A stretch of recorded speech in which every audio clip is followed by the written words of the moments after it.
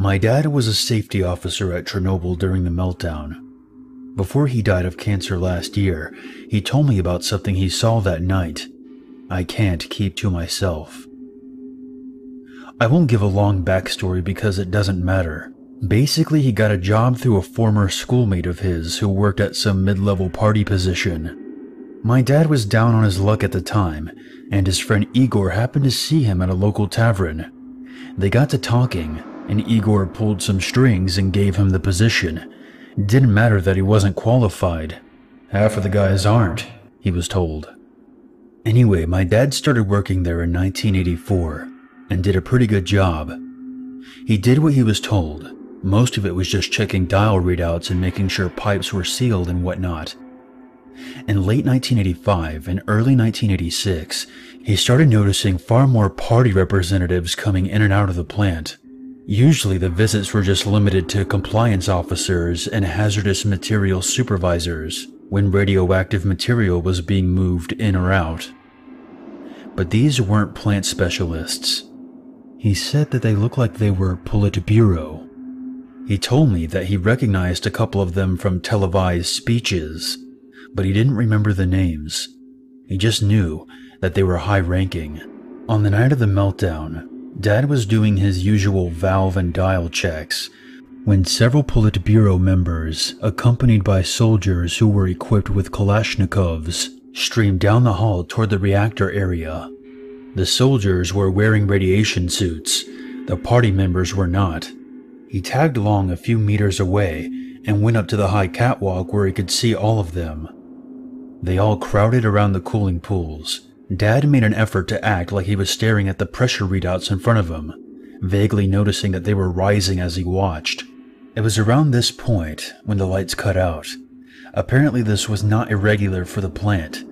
The electrical systems were under-maintained, and all electricians on staff were tasked with more critical work.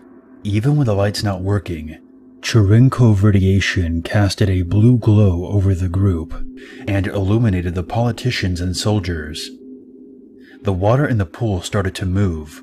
Now, Dad wasn't a nuclear engineer. Still, he knew whatever was happening in the pool was abnormal. He had been by the area plenty of times, and never once did the water move like that. It sloshed with turbidity. It looked like it was coming to a rolling boil. He glanced at the dials in front of him and saw that the temperature and pressure in the loop system was dramatically higher than it should have been. As he was beginning to sprint across the catwalk towards the nearest alarm station, he saw something that made him stop. What he told me didn't make much sense at first. Now you have to figure, someone who is sprinting to pull an emergency alarm at a nuclear power plant wouldn't stop for anything. But he stopped, and he stared. Something had floated to the top of the boiling water. The way he described it, it was dark, grayish red, almost shaped like a person, but much bigger, and dreadfully deformed. It floated face down in the pool. The party members didn't react, but the soldiers raised their rifles at the thing, until the politicians barked an order at them to stand down. A moment or two later, the thing crawled out of the pool and raised itself on its thick legs to stand before the gathered crowd. What Dad said he remembered most about the thing was its head. It sat directly on its lopsided shoulders, and it had no eyes, no nose, and no ears. All that was there was a gaping hole, not even a mouth, but a hole, and inside, the same blue glow from the pool shined out onto the faces of the people surrounding it. Someone else in the plant must have noticed the temperature and pressure abnormalities and pulled the alarm, because the sirens began to blare as diesel generators galvanized into action, forcing the cooling system into overdrive. None of that mattered to Dad, though. He said the thing approached the soldiers, one by one, and without any of them putting up a fight, it pressed the hole in its face against the top of each of their heads, and they started to dissolve. First their suits melted, then their skin began to blister and char. The thing moved its maul downward until it nearly reached their legs, which dropped to the ground in a smoldering heap. It then did the same to the assembled Politburo. All but one. She stood in the middle of a pile of steaming legs, hips and crotches, and stared at the atrocity. Then she screamed at it. It's something my dad says he's repeated to himself every day since. Salt the earth. As the words left her mouth, the Geiger counter Dad was forced to carry with him at all times exploded into life at the same instant the politician burst into flames. He could swear she smiled as she burned. All of this was finally enough for Dad to make a break for it. He knew that he had been irradiated badly, but he took some solace in the fact that ticks from the counter slowed quickly as he left the pool area. Right before he was clear of the room, he took one last glimpse at the thing. It had begun to melt. As soon as its body began pouring through the metal grate, the water below erupted into a mass of superheated steam. Dad avoided being scalded to death by about half a second when he turned the corner and slammed the door behind him. The rest of the meltdown played out more or less like it was eventually reported. Dad was able to get out before the main explosion. He lived with the profound guilt of running by his colleagues, who still didn't know that something truly catastrophic was about to happen. He believed that his thyroid cancer was payback for his indifference towards them during his escape. The iconic photograph of the radioactive elephant's foot in the basement of the power plant stood framed on his dresser for the rest of his life.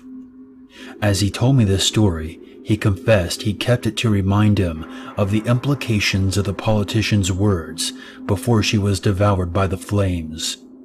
That thing will render the area around it uninhabitable for at least 100 years, and it's melting through the ground even today.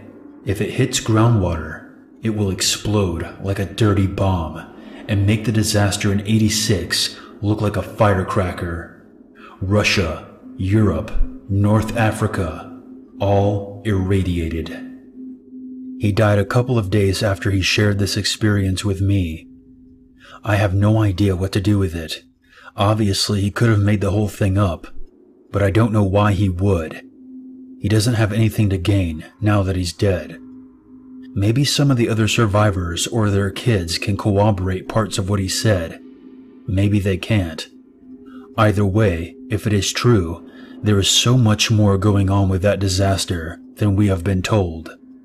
Even now, as that radioactive slag melts into the ground, Dad's story almost makes it sound like the meltdown was just a precursor of something far worse, something plotted. Please, if anyone can give advice or insight, it would be greatly appreciated. I don't know what he told me to be true, but salt the earth terrifies me more than I can bear.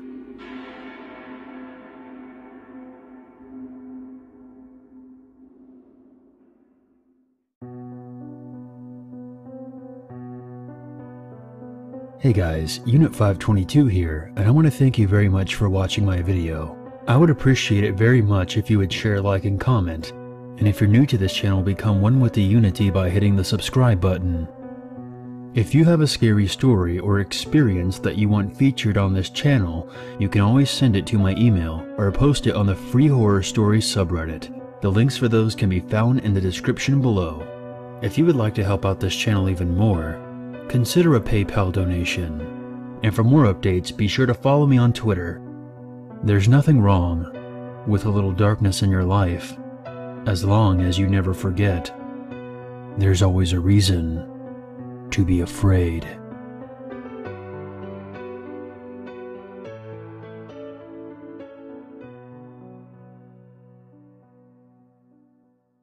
Blue glow from the pool shined out onto the faces of the people surrounding it. Someone else in the plant must have noticed the temperature and pressure abnormalities and pulled the alarm, because the sirens began to blare as diesel generators galvanized into action, forcing the cooling system into overdrive. None of that mattered to Dad though. He said the thing approached the soldiers, one by one, and without any of them putting up a fight, it pressed the hole in its face against the top of each of their heads, and they started to dissolve. First their suits melted, then their skin began to blister and char. The thing moved its maul downward until it nearly reached their legs, which dropped to the ground in a smoldering heap. It then did the same to the assembled Politburo, all but one. She stood in the middle of a pile of steaming legs, hips and crotches, and stared at the atrocity.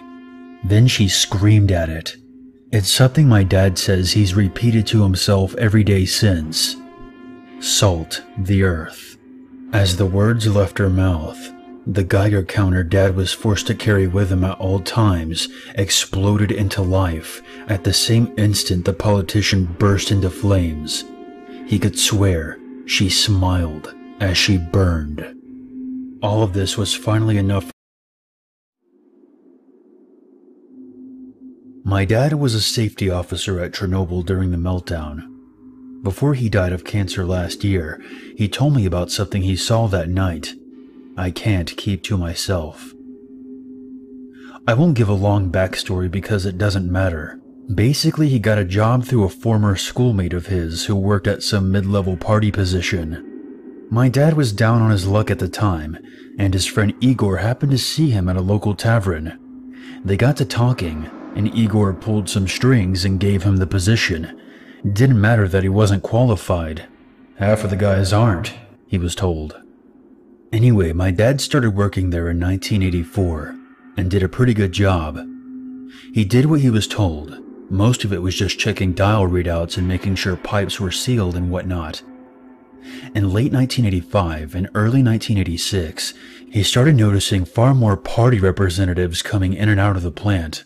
Usually the visits were just limited to compliance officers and hazardous material supervisors when radioactive material was being moved in or out. But these weren't plant specialists. He said that they looked like they were Politburo. He told me that he recognized a couple of them from televised speeches, but he didn't remember the names. He just knew that they were high-ranking. On the night of the meltdown, Dad was doing his usual valve and dial checks when several Politburo members, accompanied by soldiers who were equipped with Kalashnikovs, streamed down the hall toward the reactor area. The soldiers were wearing radiation suits. The party members were not. He tagged along a few meters away and went up to the high catwalk where he could see all of them. They all crowded around the cooling pools. Dad made an effort to act like he was staring at the pressure readouts in front of him, vaguely noticing that they were rising as he watched. It was around this point when the lights cut out. Apparently this was not irregular for the plant. The electrical systems were under-maintained, and all electricians on staff were tasked with more critical work. Even with the lights not working, Cherenkov radiation casted a blue glow over the group and illuminated the politicians and soldiers. The water in the pool started to move. Now, Dad wasn't a nuclear engineer. Still, he knew whatever was happening in the pool was abnormal. He had been by the area plenty of times, and never once did the water move like that. It sloshed with turbidity. It looked like it was coming to a rolling boil. He glanced at the dials in front of him and saw that the temperature and pressure in the loop system was dramatically higher than it should have been. As he was beginning to sprint across the catwalk towards the nearest alarm station, he saw something that made him stop. What he told me didn't make much sense at first. Now you have to figure, someone who is sprinting to pull an emergency alarm at a nuclear power plant wouldn't stop for anything. But he stopped, and he stared. Something had floated to the top of the boiling water. The way he described it, it was dark, grayish red, almost shaped like a person, but much bigger, and dreadfully deformed. It floated face down in the pool. The party members didn't react, but the soldiers raised their rifles at the thing, until the politicians barked an order at them to stand down. A moment or two later, the thing crawled out of the pool and raised itself on its thick legs to stand before the gathered crowd. What Dad said he remembered most about the thing was its head. It sat directly on its lopsided shoulders, and it had no eyes, no nose, and no ears. All that was there was a gaping hole, not even a mouth, but a hole, and inside, the same for Dad to make a break for it. He knew that he had been irradiated badly, but he took some solace in the fact that ticks from the counter slowed quickly as he left the pool area. Right before he was clear of the room, he took one last glimpse at the thing. It had begun to melt.